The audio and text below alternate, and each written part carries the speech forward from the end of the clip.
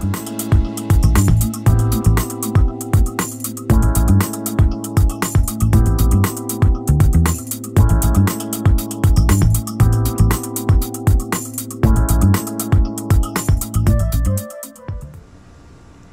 I'm Kalynn Amadio, your Boomer host and creator of the Boomer's Ultimate Guide podcast. And I want to introduce you to today's special guest, Aaron Anderson. He is a licensed marriage and family therapist and owner of the Marriage and Family Clinic in Denver, Colorado. He is a writer, speaker, and relationship expert. You can find him online on his blog, The Relationship Prescription, and the URL for that is relationshiprx.net. And you can also find info about his clinic at www.themarriageandfamilyclinic.com. And of course, I will post both of those in the show notes. Aaron, welcome to the Boomer's Ultimate Guide podcast. Thank you, Kalynn. My pleasure. I'm so glad that we were introduced. This will be terrific. We have some mutual friends, so this is going to be fun. Yeah, now, I look forward to it. Now, I gave people just a short bio, but can you give us a little more overview of how you got into your practice, you know, what you do for people? Mm-hmm. And you can even, you don't look like a boomer to me, but if you are, I'm not going to stop you from admitting it. No, I'm not as young as people think I am, though. I guess I have one of those Dick Clark faces people tell me where he was 80 and he still looked like he was a teenager. That's true, he did. Yeah. So here at the Marriage and Family Clinic, we specialize in marriage and family-related issues. And all my graduate work, all the presenting work, all the work that I focus on here in the clinic is specific to couples and families. And so that's what makes my focus unique, as well as the clinic unique, is we focus on the gamut of marriage and family specific related issues. So that includes youngsters, boomsters, whatever. We focus on the whole age range.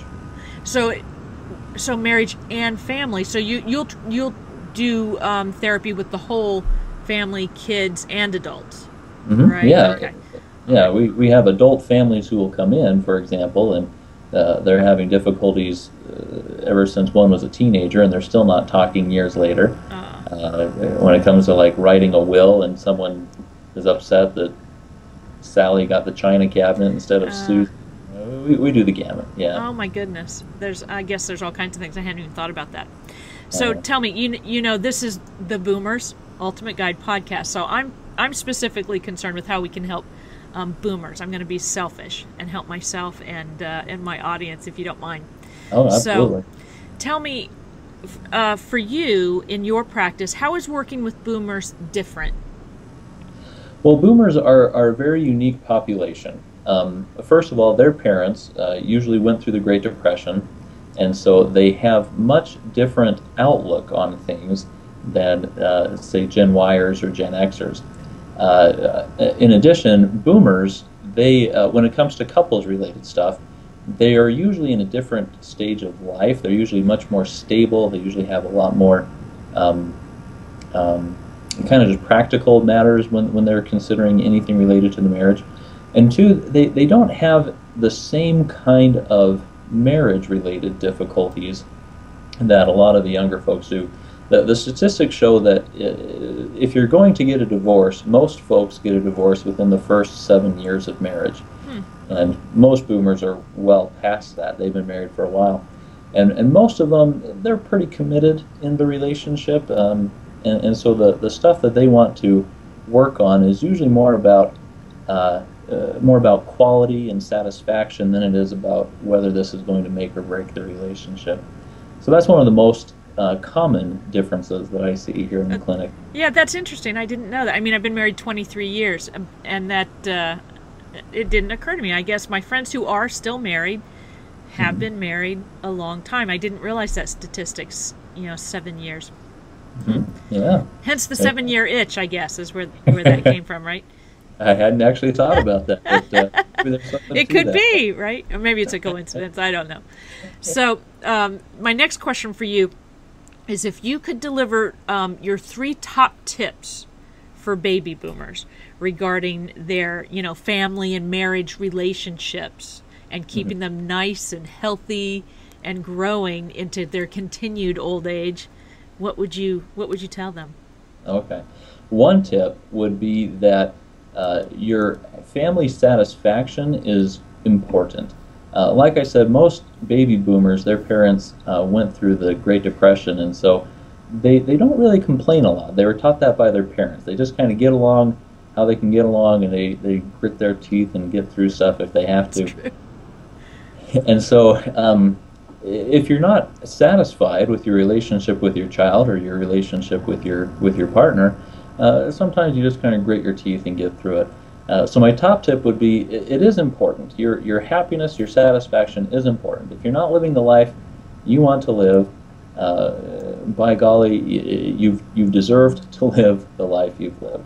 And so read books, go to a counselor, talk to your estranged child that you haven't talked to for a while, and try to do something to fix that satisfaction, because that's important. Right. The other one is that your quality of life, your children are looking up to you in a lot of ways, and so even in ways that you don't know it, even though they're likely all adults by now, they still look up to you as their parent. And so you still have a responsibility there as their parent, just the same as you did when they were younger and they were living with you. Now, you don't have as much influence, and that's going to be my third tip. You don't have as much influence as you did when they were still living with you, but they still do look up to you, and you still do have some. And there comes my third tip, is remember, you do still have influence. And a lot of folks, a lot of baby boomers who come into the clinic don't realize how much influence they still have to help relationships. And so give yourself more credit. You can actually change things that you don't think you can change in your family. And I would respectfully disagree with you that the children are all grown, because, I mean, I'm a boomer. I'm towards the end. I've just turned 51 this week, so happy birthday to me. But the youngest boomers turned 50 this year. Okay. So they can still have relatively young children. I mean, my youngest child's 15. Okay. And I have a 19-year-old and a 21-year-old. So if we're the younger boomers, we still have kids in school, many of us. That's true. It's such a huge generation, from 1946 to 1964. So I guess that's, I don't like doing math in public. That's around 18 years, maybe, something like that. It's a long, it's a long time. Yeah. So there's a big gap there. There is, yeah. Well, and with that, because everyone knows teenagers still are headaches, right? They don't listen to you, and they think they know what they really do. Yeah. You still have more influence than you I'm glad to hear you say that, from your lips to God's ears, right? Because there are times when I really think, I have 3 sons, so I'm really outnumbered in my household, right, with a husband and 3 sons, right. And I think nobody listens to me. But I'm going to put in the back of my head that Aaron told me they really are listening, whether you realize it or not. They're absorbing some things from you, and even in their adult years, they will too. That's good. That is very good. So, what are the biggest challenges or obstacles that you see boomers facing in navigating these relationships? The biggest obstacles I see is that they feel like they don't have the right to complain, or they feel like they should be happy with what they have, and bless them for it, because I don't think there's enough people in the world that do that. With that, still, you still can, if you're not happy, by all means do something about it. Even if it's not a miserable unhappiness, even if it's just, I kind of wish maybe we'd vacation more, or I kind of wish, we didn't have this debt hanging out. By all means, you do still have power to do something about it. And you're not being a complainer, you're not being a whiner. It's your life, and you deserve to have the happiness that you want. You're the first person I've heard say that, and I hadn't contemplated it before. But you're right. We don't complain all that. I mean, I shouldn't generalize like that, but we do tend to put up with what's handed to us and try to make the best of it. And you're really making me stop and think, that somehow from our parents or society or whatever it was, we learned to go with the flow. Many of us don't be the squeaky wheel, and of course there are exceptions to everything, but you're giving me some pause today. Well, that's interesting. I hadn't thought about that. Yeah. Ah. All right. So my next question for you is, if someone is listening to you and I right now today, to this conversation, what would you tell them to do right this moment? What's the first action step? If we could get them to get up from the computer or get out of their car when they're done listening to this podcast, what would you tell them to go do right now? I would tell them to write one goal that they haven't yet accomplished in their life. The reason being is because most boomers are at the stage of life right now where there's a lot more independence than what they've had in the past.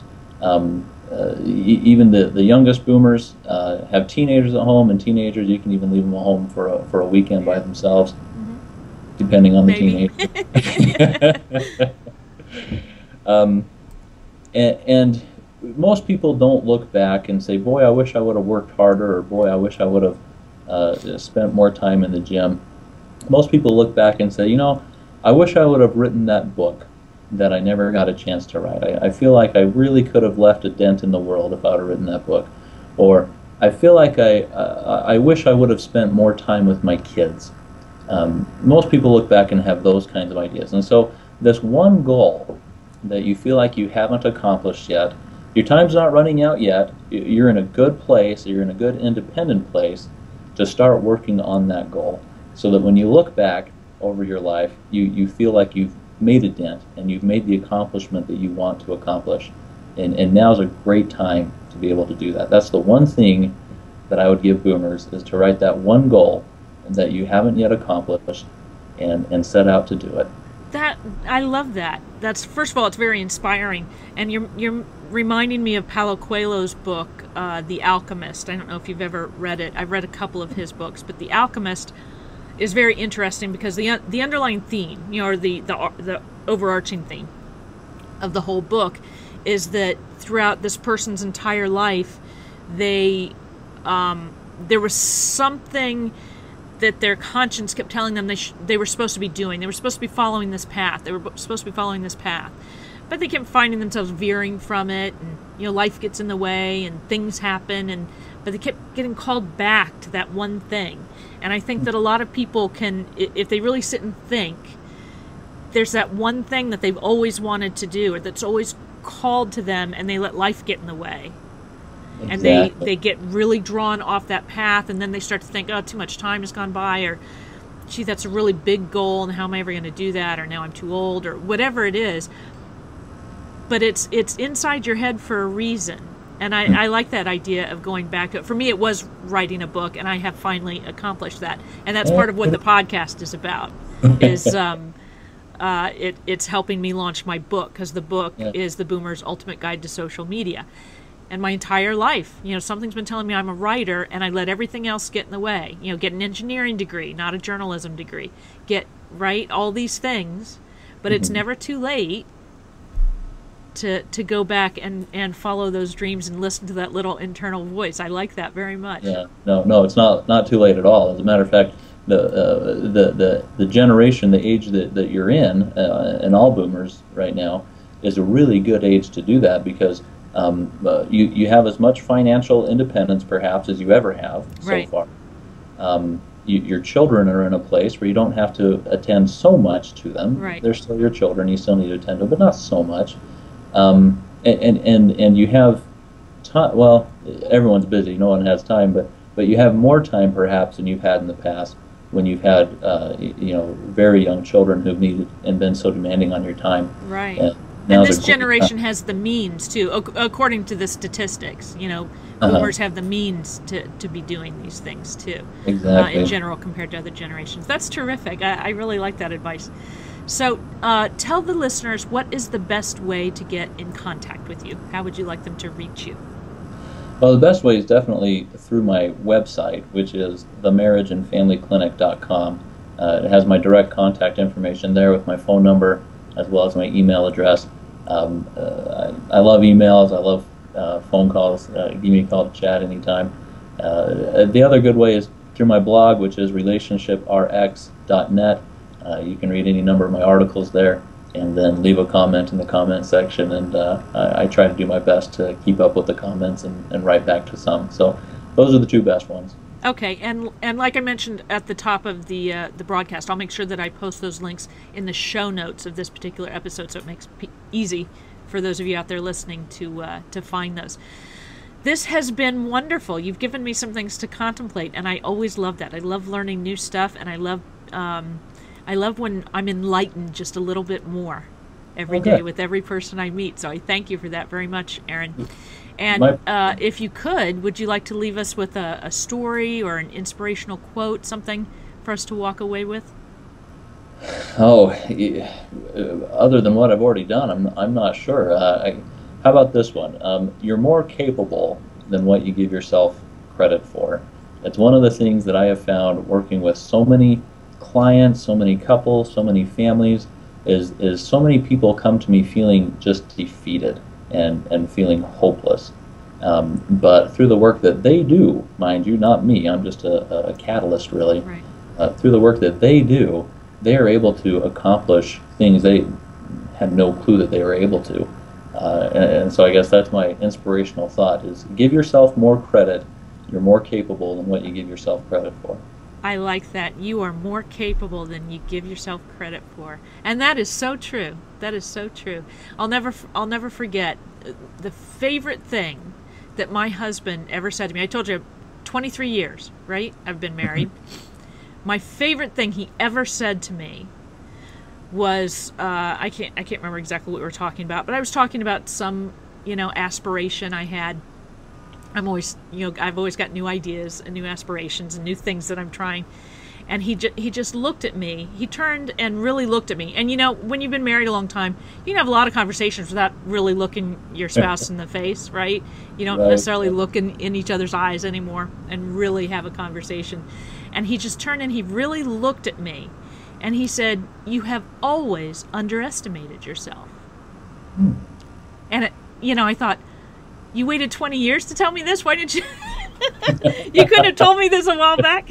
But no, it was such a wonderful thing, because I suddenly saw myself through his eyes, right? And all those obstacles that we put in front of ourselves, suddenly they didn't exist anymore, because I'm like, wow, I'm different than I thought I was, because I finally saw myself through someone else's eyes. So that's great. Aaron Anderson, it has been wonderful talking to you today. My pleasure. Thanks, Kalynn. Thanks for having me. I'm glad that you could make some time. And for those of you out there, you are listening to the Boomers Ultimate Guide podcast. This is the place where boomers like me and like you can come together to learn and share and grow thriving businesses, which is what I concentrate on in my practice. But it's not just about business. It's about being able to live a vibrant life. That's why we're here together. Aaron, thank you so much, and everyone else, we'll see you next time. Take care. You've been watching Boomers Ultimate Guide TV, the place where baby boomers like me and like you can come together to learn, share, and grow a thriving business and vibrant life. See you next time.